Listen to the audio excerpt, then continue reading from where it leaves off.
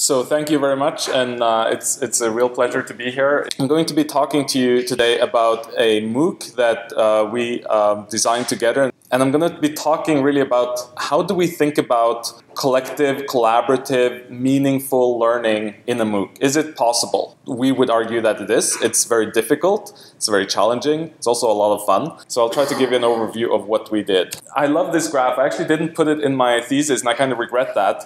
This is from a wonderful book by Pierre Dillenburg called Orchestration Graphs, Modeling Scalable Education. And in this graph, he basically, and this is not a very empirical or scientific graph, but he tries to juxtapose the relationship between group size and richness of learning activities. So we can all imagine if we have 2, 3, 4, 5 people together, we can do all kinds of very meaningful things. We can do problem solving, case-based reasoning.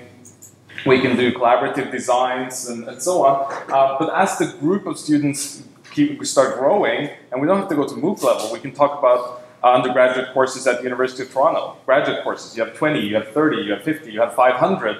And the palette of tools that you have available as an instructor really starts to shrink, right? And so suddenly you're in Con Hall and you're doing clickers. And maybe that's better than just lecturing, but it's fairly high up on this graph. Dillenburg's kind of challenge is that's not a given, right? So can we begin to reverse this curve? Can we begin to climb onto that red scale? Are there ways in which we can actually have really deep and meaningful interactions at large sizes? Are there actually new opportunities that we only have at large sizes? So this work that I will describe, it had a few iterations behind it. It was based on a course that Jim taught for a number of years for pre-service teachers at OISE. And it started out as a small course with 20-25 students, taught very much seminar style, lots of interaction, small groups, group presentation, design projects, very tight feedback loops from the teacher. And when I came into the picture, the challenge had been given because of a reorganization at OISE, the course now needs to have 80 students. So from 20 to 80, we're not talking massive, but we are talking rethinking the design of the course. We wanted to really keep what made that course so valuable.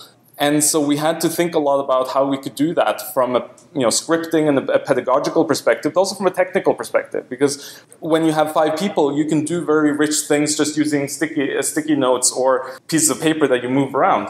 When you have 80 people, if you want to do really complex scripts, then you actually need, I would argue, technology support. So there's a whole chapter about this in my thesis, but I'm not going to go into it too much in detail here. So suffice to say that the experimentation and our experience of redesigning this course was instrumental for us in going the next step to the MOOC. And one of the things that really underlines all of this research is the idea of principle-based curriculum design. Because there's a lot of innovative curriculum design, both at the University of Toronto, with instructors who are experimenting with things in their classes, and with MOOCs and other platforms. But a lot of it tends to be kind of ad hoc. It's people having experienced pain points, trying out things. Maybe they read about interesting approaches and they iterate around it, which is very valuable. But given that we're learning scientists, we want to base this approach on some principles. And Jim's group has for years been working around this KCI model. KCI stands for Knowledge Community Inquiry. And it's a model that's been developed both in graduate courses, but mainly in K through 12. So in science classrooms. And it's based on this idea of scaffolded inquiry activities. So we want students to do inquiry. We don't want them to tell them the knowledge, we want them to find out the knowledge. But we also know that if we make it too open-ended, students get lost. Time gets wasted, or maybe it's not wasted, but it's time that we don't necessarily have in the formal school system. So we need to scaffold it. And we also want to encourage students to take the knowledge creation seriously. It's not just busy work, it's consequential to themselves and to others. And we want them to think that other people are relying on their knowledge. So we have a capstone project that kind of forces you to rely on other people's information. And that makes your own inquiry also feel more valuable to yourself. And then there's things like emergent themes and community voices, accessible learning outcomes, which is key if you want to do anything in the university or K-12 setting, and the idea of a community knowledge base that is being fed by these scaffolded inquiry activities and which feeds into the capstone project. So there are great articles about this. I'm skipping through it quickly, but this was the really ground truth for all of our subsequent designs. In the OISI course, we used a lot of different tools. We used Etherpads, that's kind of like Google Docs. We had people in smaller groups. We had the scaffolded prompts and sending information back and forth. But the capstone project was to design a lesson using technology for meaningful pedagogical change, right? So it's not just using some PowerPoints because you can and now you know how to use PowerPoint, but it is because the class itself is about inquiry and technology. So what we want the students to understand deeply is how can these technologies actually transform the way in which you teach. And of course, that means we need to actually let them experience that. Not just reading articles about it, but in our class, we need to do that ourselves as well. So this lesson design is a collaborative project that isn't just something that we ask them in the final week to go off and spend 2 weeks and write this summative assessment. This is something that we start on the first week of the course and which runs through the entire course like a red thread, where we keep doing cycles of peer feedback and where all of the other inquiry activities and the weekly themes feed into this process of lesson design. So, MOOC. This is a great graphic. I think it was initially from a blog post. People have played a lot with these four words. And in fact, a lot of people are playing with replacing them with others, MOOC and small private for-credit online course and all kinds of fun things. And it's a very amorphous concept, even though if you say MOOC, people might just think that's Coursera. So it could be a very specific thing as well.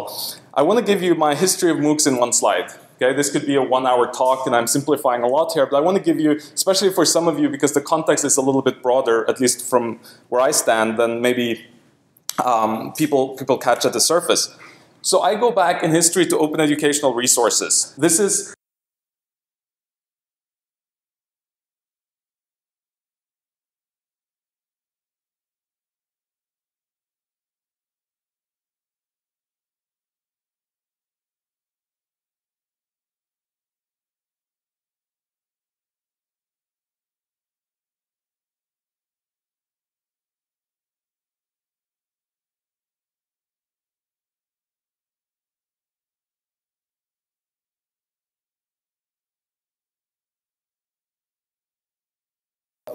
David Wiley started some early experiments, and that's one of the ways I got hooked. I took one of his courses in my last year of my undergrad. Then you have the first MOOCs. Now they're called CMOOCs. Back then they were just called MOOCs because that was the only thing there was, which was Stephen Downes and George Siemens, two Canadian researchers who had this pedagogical theory called connectivism, which was really the idea of networks, that the networks in the world and the networks between objects actually kind of are isomorphic with the way in which our brains function. And so the way in which we should learn should also be structured around these kind of networks. And at the same time, you have the peer-to-peer university, which I was involved in, which was also an effort in creating learning communities or study groups around these resources.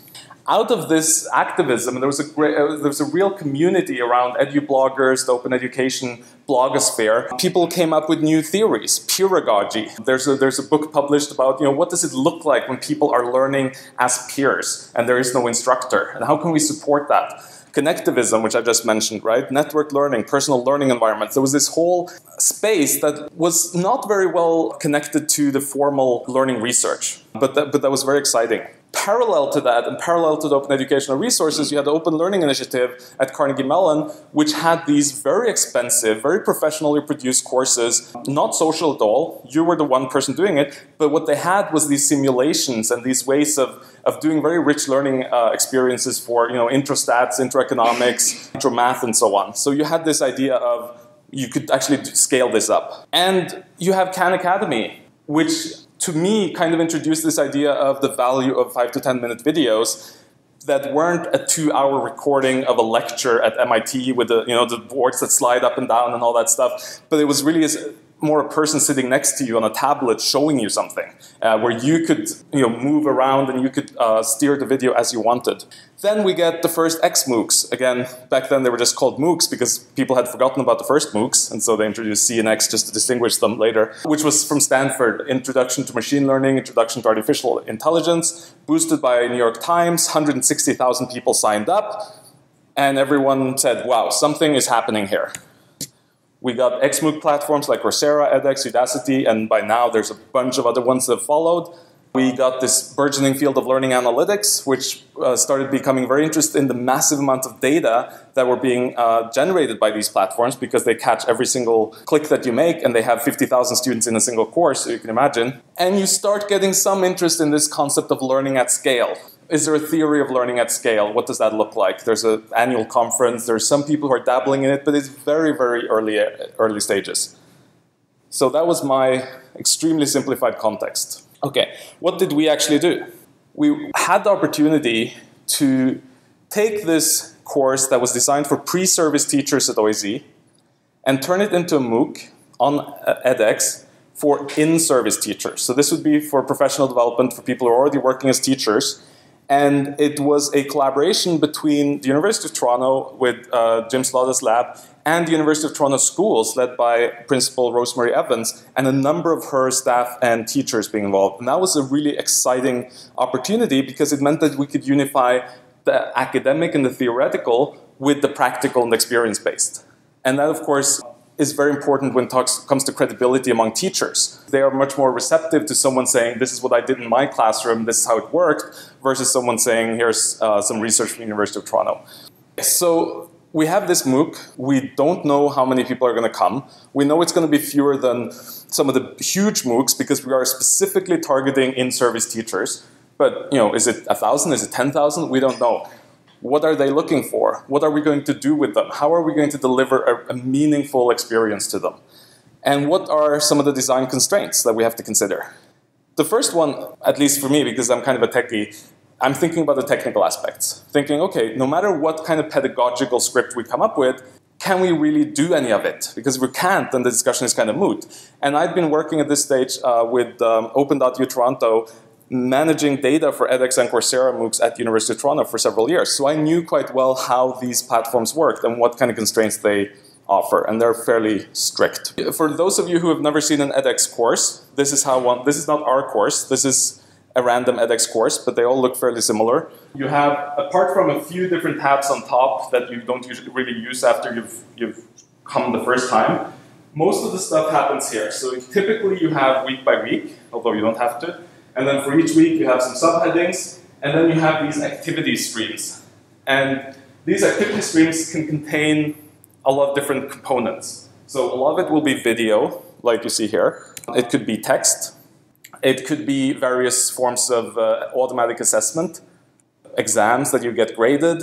There's also some discussion forums and peer review baked into the platform. That's about what you get. That's not what we were looking for. We were looking for something a lot more interesting. Now, how can you extend this platform? There's basically two ways. One way is all of these components are called X blocks, because they're from edX. You could theoretically write your own X blocks, and some people have. The only problem is you can't run them on edX, because edX is actually an open code base. So you could download this and run it on your personal laptop or on the OAC server, and then you can install any X block you want. But if you want it to be on edX.org with the kind of cachet and publicity that includes, they currently don't have a safe way for you to run your own X blocks. So that was a kind of a non-starter for us. The other way is that you can use something called LTI. And LTI basically says, I'm going to put another website in this space. And the only thing that website gets from edX is the username and email of that student, if the student agrees, and then a unique identifier so that you know that it's the same student coming as the last time. That's all. It has no access to any other part of the edX system. But that's what we ended up using, and it worked out very well for us. So our tech setup, in a systematic way, is that we had edX, we used it for videos, for further readings, for discussion forums, for grades. They issued a course certificate if you complete the course.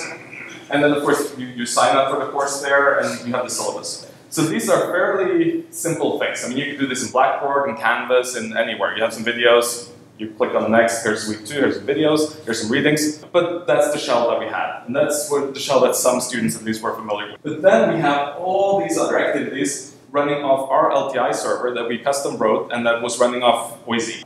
Most of that was, and I'll show you those components, were custom written. And then we embedded 3 external things. We had a Confluence wiki, Etherpad, which is like Google Docs, collaborative live writing, and Google Hangout for last week.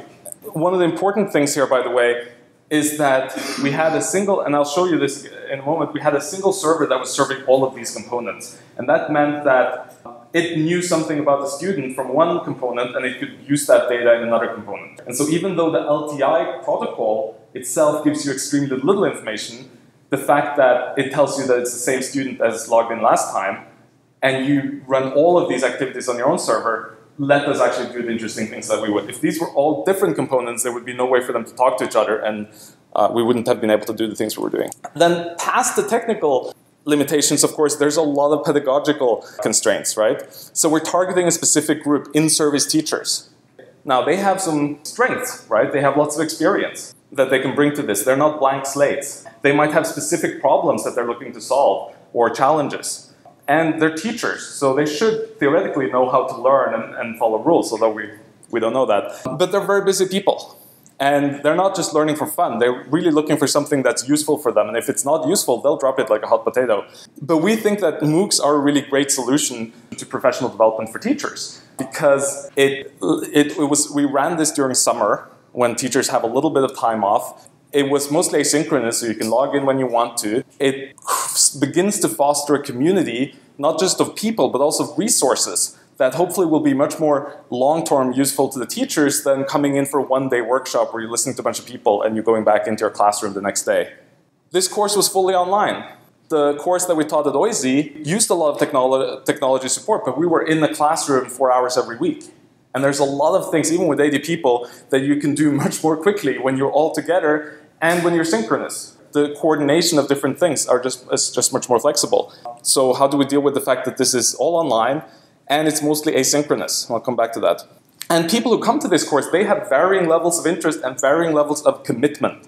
Some people just want to watch the videos. That's fine, that's legitimate. Other people might want to, or at least are open to the idea of engaging deeply with other people, with creating materials. How do we accommodate those different groups? Or do we just say one group is welcome and the other one is not?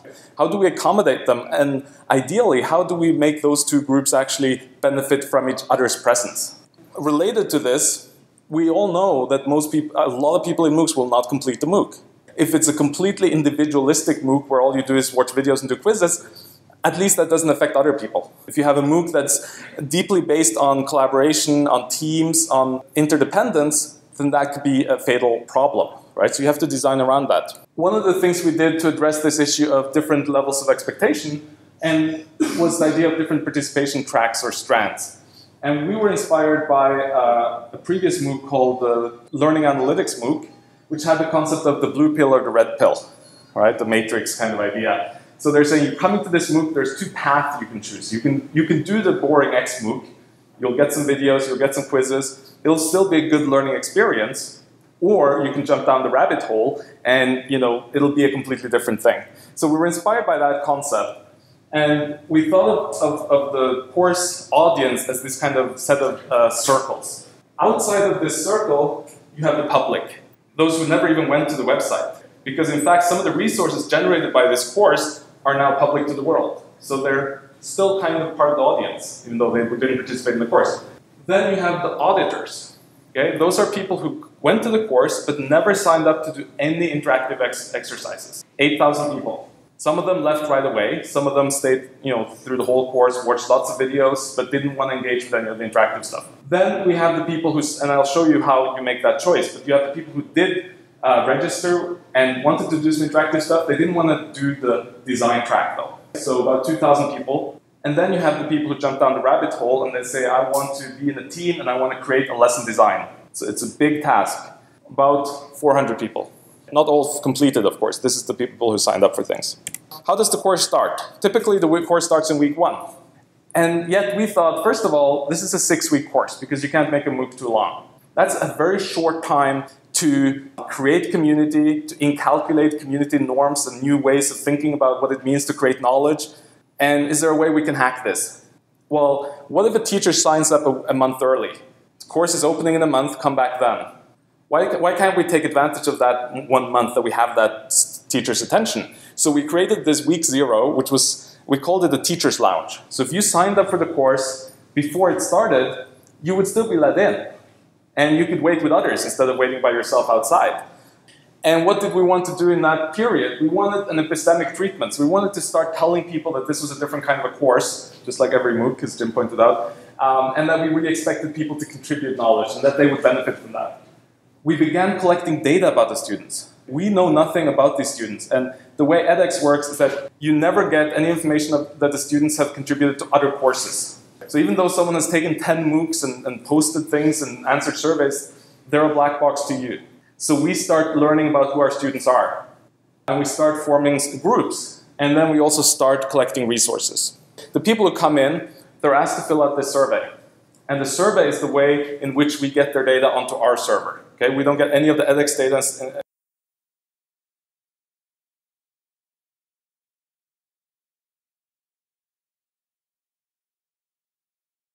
But we were able to, because of LTI, to force this. So if you ever went to an interactive component later in the course and you hadn't signed up, we wouldn't know who you were, and we would say, please go back to week 1 and do this thing. And so people who went through this process are the ones who count as either design track or foundation track. People who didn't are the auditors who are out there somewhere watching videos. Collecting this data, and again, because it's done on our servers, we have full control over the data, and we can see live graphs and stuff like that, whereas the edX data, you get it once a week in a very opaque data dump. We can get some aggregate data. So we can get a very quick read on who's signing up, what kind of interest do they have. And we also start getting a map of who these students are because they provide tags. And so this isn't just a word cloud, but it's actually a semantic map where you kind of see where people are positioned in terms of what tags they select and what other tags are selected by the same people. And so having this information helps us form the groups. Because remember, we didn't know how many people would come. We didn't know who they would be. This is still not the entire population of our course. This is the people who are coming early. But they are helping us inform the design for everyone who comes later. So with all this data that we're collecting on our server, we can create this student model, which we continue to update as the student goes through different components, and which the components rely upon to do conditionals. So when you come to a component, it knows which groups you're part of, it knows which resources you've seen, it knows what tags you've selected, and it can show you content intelligently based on that. So these are just some of the things that we collected as we went along. So we wanted to design a hierarchy of groups. You kind of start with the MOOC, everyone who's in the MOOC, and then we have special interest groups. Because remember, we have teachers who are kindergarten teachers, we have teachers who are high school auto tech, and in fact, even though we didn't ask for them, but we also got people who are working in museums, in higher education, and so on. So these have very different interests. And we wanted to try to group them together so that they could better support each other and find resources that were relevant to each other. And then we have the design groups, which are in the SIGs, and again, are more specific, where it's people who have very similar interests that find each other. And so one way of thinking of this is as the groups become smaller, we go from very abstract and generalized. Jim might give a lecture, which is about the big principles, and then as you move down, it becomes more applied and specific, because now you have some auto tech teachers who all sit around and say, well, how does this apply to us? How can we use tangible? How can we use virtual reality? How can we use wikis in our teaching? In addition, the interaction mode goes from largely one way, although this might not be true in a MOOC. This is true in a classroom right now, it's largely one way. In a MOOC, there might be ways around this, but either way, as the groups get smaller, you certainly have the opportunity to have much more interaction. So you have this movement. However, what we also wanted to avoid was to have all the good ideas get trapped in the small groups. Right? You start with the big abstract, and then you have the small groups discussing really exciting things. Is there a way for that to kind of bubble back up, or to go laterally across groups? That was also a design goal that we had. So based on the information that we gathered from those students who came early, we created 18 special interest groups. So these were designed to have roughly the same number of students in each group, although some, like informal learning in museums, it was smaller, but because it was so special, we made it into its own group anyway. But we didn't actually force students to join a specific group based on their tags. We still let it open to them. And based on the groups that people actually ended up joining, we combined a bunch of these so that we had groups with a good size of students for lively discussions at the end. And that's the groups you see on the right there. So we're still in week 0. The course has still not started. And the students are now registered. They're now ready to do, they're like, okay. You have all these people who said, I'm not really ready to get that engaged. I just want to watch some videos. But what if we could have you contribute to our collective knowledge base with very little commitment? If you are a teacher, then I'm sure you have a favorite resource, a favorite tech resource for your subject. Type it in. Takes you 2 minutes. With 2,000 teachers, we now have 2,000 resources. Now, here's 3 resources that were suggested by other people in your SIG. Can you have a quick look at them, maybe add some tags, maybe rate them? Now we have 2,000 resources all tagged and rated. That's a really valuable resource, and yet it took each individual person a few minutes. So we started by saying, can you please submit some resources? And that hopefully was also starting to get them thinking about this idea that they're contributing to this course. They're not just taking. Finally, the course is starting. Week 1. And there was so much stuff going on in this course that we still wanted to give people some kind of stability and some kind of stable structure. So we had a fairly similar script every week. You started with watching videos, because this is a MOOC. And then they had a personal reflection. They had a discussion in their SIG groups. They did a self-assessment of that discussion, which was for their grades. And then we had different inquiry activities. And that's where kind of we went crazy with our design. But the videos, it's easy to skip over them when I'm talking about this complex design. But these were actually a huge amount of work.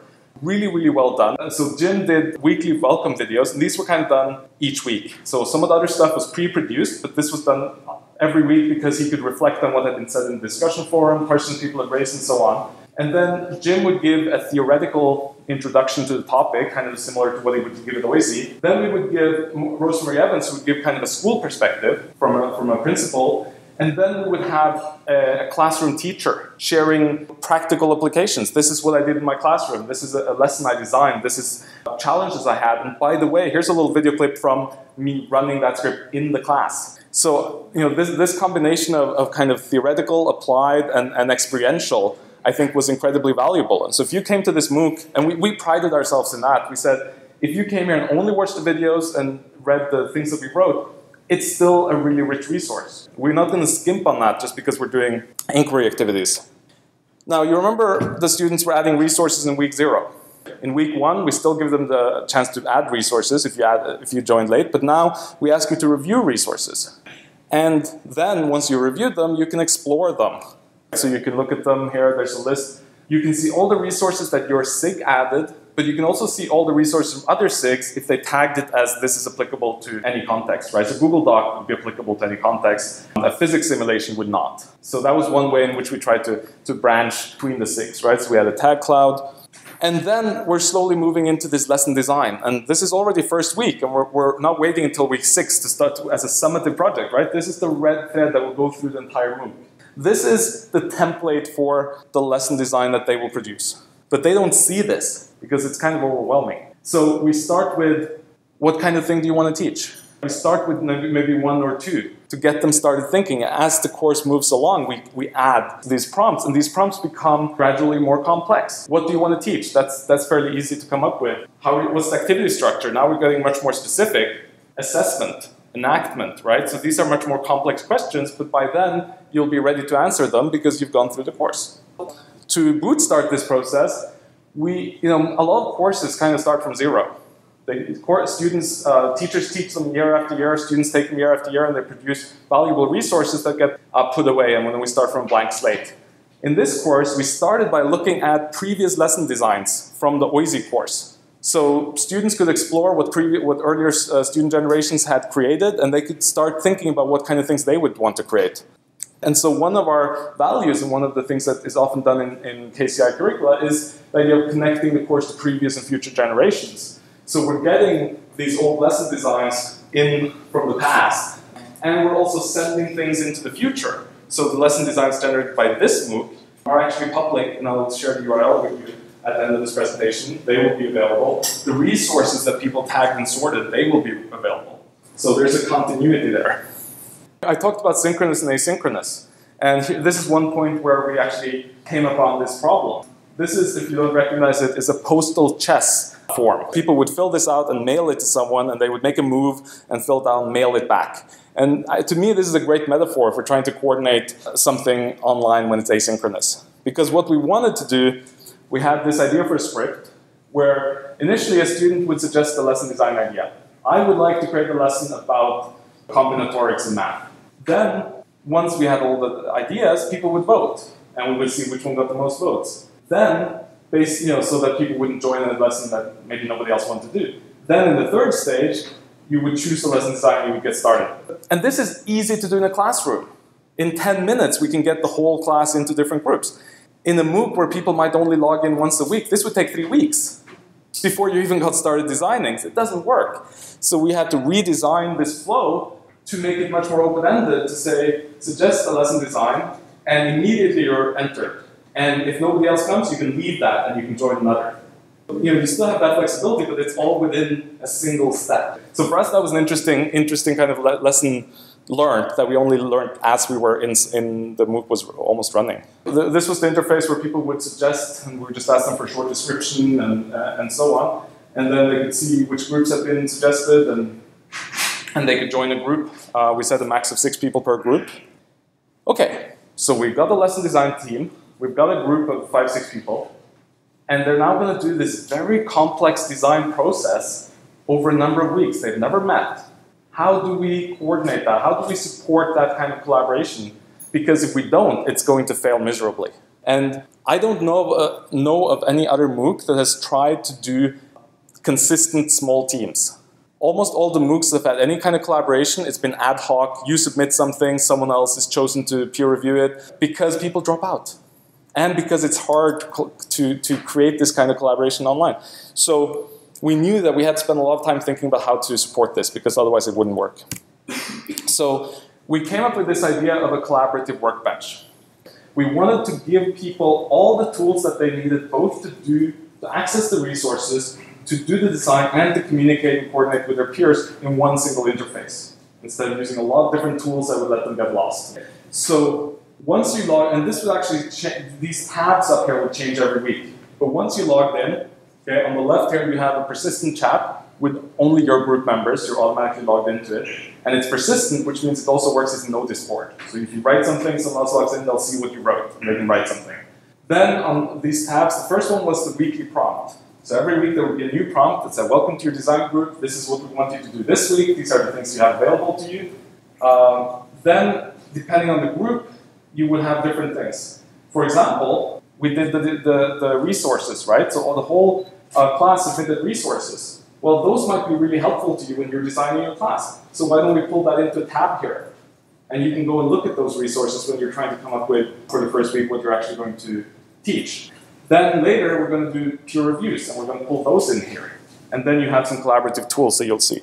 You'll have an Etherpad. Again, it's like Google Docs. You can see live when other people are writing. You have a new one for each week. You can always go back and look at the previous ones. And that was preceded with prompts. Just like if I put you in small groups and I walked around and said, I'd like to talk about this and this, we used Etherpad for that, right? And this was their private scratch pad. So this could not be seen by people who were not members of the group. But then you had the wiki, and this is Confluence that's embedded, but again, they don't know about that. They don't have to log in. They're automatically logged in. And this is their face to the world. So this is what is shared with other students when they're asked to do peer review. This is what will be their final artifact. And again, we precede it with these prompts, and we add prompts every week, because we don't want to overwhelm them with everything during the first week. We talked about coordination when it comes to creating the design groups. But we ran into coordination problems in doing the designs as well. It worked really well the first week, because the first week, it was kind of additive. Brainstorm ideas for how the lesson will look. Okay, I'll add an idea. You can add an idea. Boom. There's no coordination problem. The second week, we asked them to choose one of those ideas. That's tricky. Because again, these people aren't logging in at the same time. And these are very polite and nice teachers. They don't like to override other people. Like if I log in and I see 4 ideas, I don't feel comfortable saying, I'm going to just go ahead and choose this and delete the 3 other ones. So you get a blockage, which is, if you don't resolve that blockage, you can't go forwards. Now, there's different ways you could solve this, right? One would be to increase synchronicity. Either ad hoc synchronicity, so you could have a way for them to schedule a time to meet. Or we even talked about actually saying, this MOOC runs from 7 to 9 on Wednesday evenings, and if you don't have time, then don't sign up. And at that time, you might be meeting with your local design group. You know that the people who signed up all have time at that slot. And I think that would be interesting in the future to try. What we tried to do, though, was to make it easier for them to coordinate. So we already had the chat, we added an email functionality. And we had to do a bunch of back-end work because we needed to keep anonymity. We couldn't share their emails. We didn't have that right. So all the emails went through a central server where they got stripped of the sender information, got sent to everyone with a unique sender email, so that if you reply, it would go to everyone as an email list, but again, without anyone seeing your email. I was kind of proud of that system. It almost didn't get used. Part of it could be because we introduced it late, because I actually had to make it. And part of it could be maybe people didn't feel comfortable imposing. Maybe they felt that that was imposing. I don't know. That'd be interesting to find out. But another thing we did actually on suggestion of Jim, he said, what if we just send an email to everyone in the group whenever anyone enters the group, the group view? And I said, that's kind of imposing to get all these emails into your mailbox. But okay, let's make it really easy to unsubscribe and let's try. And so here's an example of this email. Someone entered your collaborative workbench. And the nice thing here is, if you click here, it will send you straight to the workbench already logged in. So you don't have to go to edX, log in, find the link, You're straight in there. If you click here, you're automatically unsubscribed. Again, no login, no password, no nothing, just click and that's it. This was a massive success. We have statistics showing that it was very, very frequent that people would get this notification and say, oh, okay, I'll go in, and now I can chat. Because now we're 2 people here, or 3. So that was actually a really successful feature. I talked initially about this idea that we had these 2 strands, and we didn't just want to give a good experience to each of them, but we wanted them to mutually benefit from each other. And there was a bunch of connection points, right? So we start here, we start with adding resources and review all lesson designs. Actually, I skipped, so you saw that as well, and people were commenting. All of that feeds into the initial design group meeting, right? And then as the design groups begin the long process of designing their lessons, there's weekly cycles of feedback for peer review. The way we designed the peer review, edX has built-in peer review functionality, but it works in a specific way. You have to submit an artifact before you can peer review someone else's. We didn't want to do that. We wanted a lot of people peer reviewing a small number of people. So each person would get lots of peer reviews. And we were not interested in people evaluating, assessing. Okay? We don't care if this is good or bad, because it's just week 1, it's a product in process. We're interested in productive, constructive critique. And it should be linked to the weekly theme. So if we're talking about collaboration, you've watched Jim talk about the theory of collaboration. You've watched people from UTS talk about how they do collaboration in their classrooms. You've done a personal reflection on collaboration. You've discussed collaboration in the context of your SIG. Now look at this design group and the work that they're doing and tell them how they can embed more collaboration. So you see how the weekly theme kind of weaves through all of the activities and inform these these scripts that last the entire length of the course. Here's an example of one of the tabs that you would find in your design group. So these are comments from 3 or 4 different reviewers who've looked at your design and are giving you feedback on how you can improve it. And then, of course, as I said, we fed the resources into the design groups. Lots of other stuff happened, but we're coming to week 6. The course is almost over. And even though people had dropped out and not everything had worked perfectly, but there was a core group of people who had been creating really good lesson designs, who had good discussions, and who had really gelled as a community. And of course, there was a huge team on OISE and UTS who had been building this together, putting in incredible amounts of hours. And so I was really concerned about how can we go out with a bang and not a whimper. I didn't want to just post on the notice board, okay, that's it. Thank you all for participating. See you next year. I wanted to kind of celebrate that community spirit. So I'd already experimented with a component.